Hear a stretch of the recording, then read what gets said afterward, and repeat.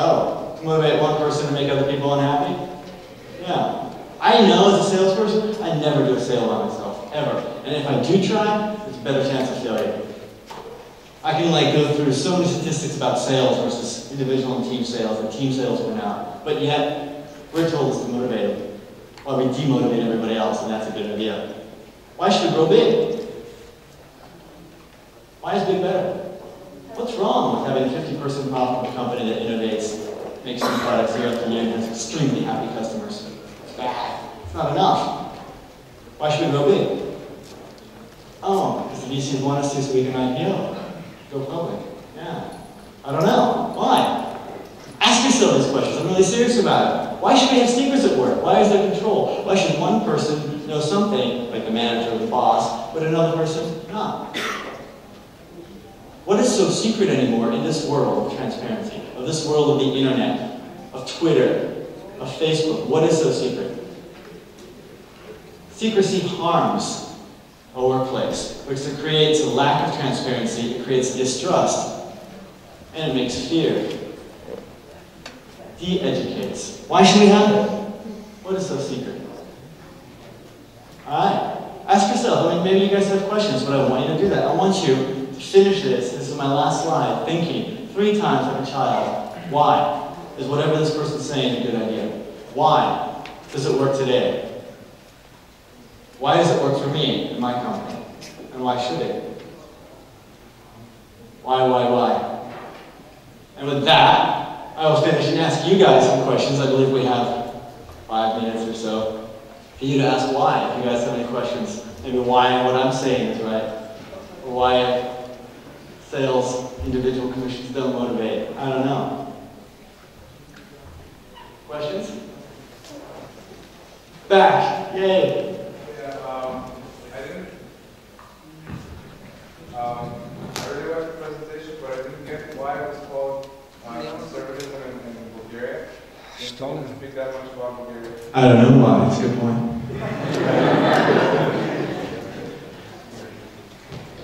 We can talk about that later if you want. Maybe because we're thinking in an old way.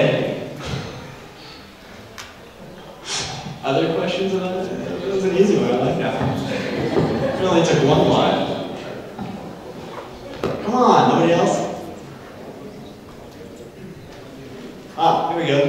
I totally agree with you. Okay, thank you. I totally agree with you, but it's my mistake, sorry. But don't you see that sometimes culture reflects businesses? So it depends on the culture, the mentality of the people, how they see the world, how they see the horizon in the future that the business is about. So actually businesses may lead the culture, but the culture leads the business as well. Because nowadays, companies realize the value of happiness, and they do teach their teams to be happy. So their employees must be happy, it's a factor. But sometimes people like to have big businesses because it's security for them, it is safety. Can you change every single individual mind of an employee and to be creative, to be innovative? First of all, I would say, why is big safety and secure? We've seen some great examples in the last 3 years of big not being safe and secure. We see that GM would have fallen. We see that Chrysler would have fallen. We see that Bank of America would have fallen. Citibank would have fallen. Lehman did fall, and numerous others did fall. And those are the biggest businesses in the world. And the only reason they didn't fall is because taxpayers had to bail them out. So why is big safe? It's not. And we haven't had companies like HP actually over 15,000 people last year. So big isn't necessarily safe. And then I would say, you can't teach happiness. Happiness doesn't come from an HR seminar where you go, be happy. Be happy. And that's exactly what they've tried to do, because they have centralized HR that says, ooh, there's a new study about happiness. Let's just make everybody happy. Let's give them the happy pills. Everybody, here's some ecstasy. Take that down with your water at lunch. It doesn't work that way. It doesn't, sorry. When I talk about the importance of culture, I mean hiring slowly so that you're hiring people that appreciate that culture and stay in that culture. There's a company called Zappos that Amazon just bought. They do a really interesting practice. They give you a $3,000 bonus if you quit. That's culture, right? if you don't actually want to be here, if you don't believe in what we're doing and our purpose, leave. And here's a bonus. We don't want you. You don't fit in our culture. We'd rather have you out now and pay you than have to figure that out 12 months from now when you've already done a lot of damage. So that's the other thing I'd say, that you can't teach happiness in a sort of training sort of sense. You've really got to believe it, act it, lead it, do it, hire people that are similar, and eventually, maybe through example, people learn. And then when it comes to innovation in big companies, I really believe we don't have many examples of large companies where people were free. And if we did, we might see more innovation. And we saw it for a while at Google. They were kind of an interesting example of freedom and happiness of employees leading to lots of innovative little things until they recently became an ad company like Apple and killed it. But I do believe that if the people are happier, like the culture is happier, you will get a lot more innovation from everybody in the company. And whether that's direct innovation, like that person comes up with it, or it's team-based, like we're just sitting around at lunch, one guy says something, it's not that good, but the other guy builds on it, and one girl finally goes, aha!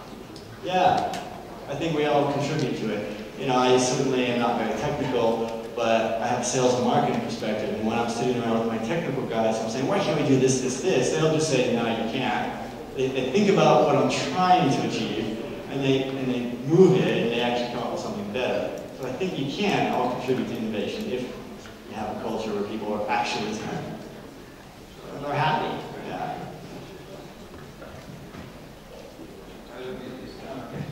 Okay, you were talking about happiness and... Трябва да използвате микрофон заради превода. Yes, I have one feel like this. I have one. Do you want? No, it's because the trust. I have feel here for happiness, yeah. Ecstasy.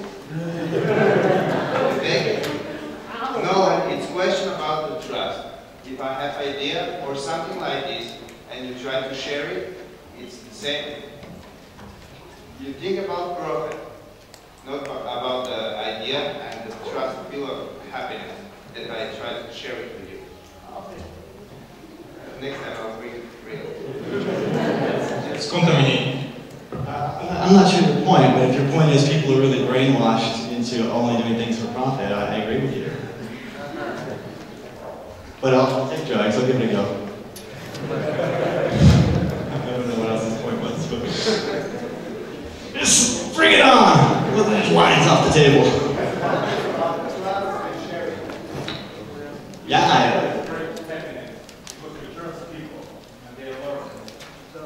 Yeah. Trust helps promote happiness, yes.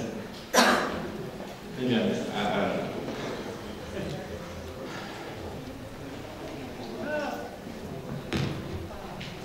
Thank you. I'm going to ask you something similar that Zappos asked their potential employees. So, in your opinion, from scale from 1 to 10, how weird are you? I'm probably a good 7. Anti-establishment and all that. Why is 7 good? Oh, I just mean like well-placed in 7. Like firmly at a 7. I don't know if it's good or bad, but it works for me. I find those non-weird people a bit boring.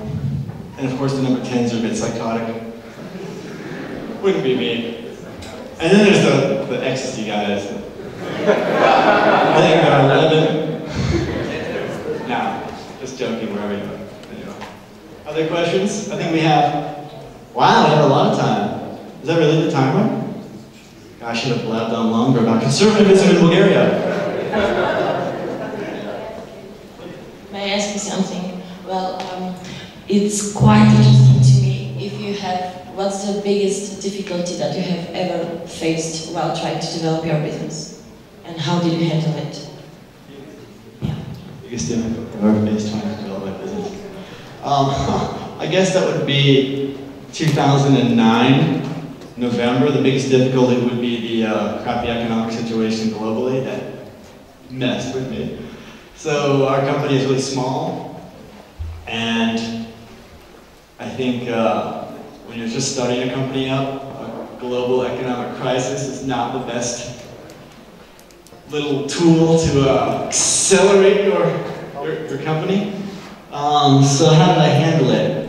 Well, I must say it was tough. So the first thing we did was, because we lost a lot of customers, it was, oh gosh, there's a crisis and we don't have any budget. Sorry, Steve, we have to cancel our contract. And it was I cried at home first. And then the first thing I did is I cut my salary and the other founder's salaries to zero. Like right away. So that was the easiest first step. And in case anybody's wondering, yes, you should always take the pain first because most management problems are your fault. They're not your employee's fault. And how dare you tell the other employees that they should take a lower salary before you go to zero? Take some personal responsibility. It's shame on you if you don't. Because I've seen a lot of companies that do that. So first I cut my salary to zero. Then, obviously, we looked at our budget and we said, ugh! We did everything we could to maintain budget for sales because in the downturn, you can't skimp on sales. Something that maybe the airline should learn. But anyway. So we looked at our budget, we said, okay, what don't we need, what's not critical, and we cut budget on expenses. We also reevaluated all of our costs, like everything. How much are we paying for rents? Can we get a shittier place for cheaper? Or can we renegotiate with our landlord and say, hey landlord, it's a global crisis, can you work with us? Or not, or do you want to or not? We did things like that across the board. We also were really transparent with our employees. So when I said I believe in transparency, I totally mean it. Employees know my revenues. They know what we charge the customer. They know anything they want to know. Like any financial information is open. So I said, hey, here's our profit, which is zero. Actually, it's under. Here's our revenues, here's our costs, here's how much money we have in the bank, here's how much runway we have, how many months we can go before firing people, or other drastic things. Here's my salary, it's at zero, blah, blah, blah. So it's also really transparent. And I think that's important because if you're not, I mean, come on, everybody knows there's a financial crisis. Everybody's sitting there going, gee, I noticed we don't have that customer anymore. Wonder if that's going to affect our revenues and my salary. You know, it's like, so trying to like not be transparent I think is idiotic. So we had town hall meetings almost weekly. Maybe in the beginning weekly, but then like every month. Here's what's going on, here's how much runway we have, here's our financials. The next thing I did when things kept getting worse, besides continuing to try to do more sales, on the plus side to increase the revenue, is I went to my management. I asked for volunteers. Besides, the first was the founders. Then I went to the managers and I asked for volunteers. And I said, hey, can you cut their salary in half? And when we get sort of back into growth and profitability, we'll pay you back. So we'll take it as sort of a loan or I don't know, something like that. And they did, which was really cool. Kudos to my managers. And luckily, after a few months, the more intense focus on sales worked. And we got some new customers, got some more revenue, and we were able to pay the managers back. And after like 5 months, started to even give myself half the salary, you know, and then back to full salary. So that was cool. But it was a really crappy year. Yeah. That was the hardest year we had. We make a sort of software product for business intelligence. It's like data warehousing, analytics. Of course, we're trying to democratize the space and innovate, actually change the space because it hasn't changed in a long time. So we're trying to play around a little bit with the market. And it's a new challenge we have, which is how do you get venture capital when you're based in Bulgaria? And all the VC is based in London or mostly Silicon Valley or the East Coast. And we just don't like the fact that you're based in Bulgaria. That's our new biggest challenge. Almost all. It's not that expression. Anyway, oh, got it way back there. Yay, okay. This guy, okay, we'll just walk this way. He'll ask a question, we'll circle around here. I would like to ask, how would you characterize your culture in the company, and how would you describe your interview process? Just because, let's take for example Zappos, they're starting with interviews with their HR, continuing to psychology tests, and then finishing up with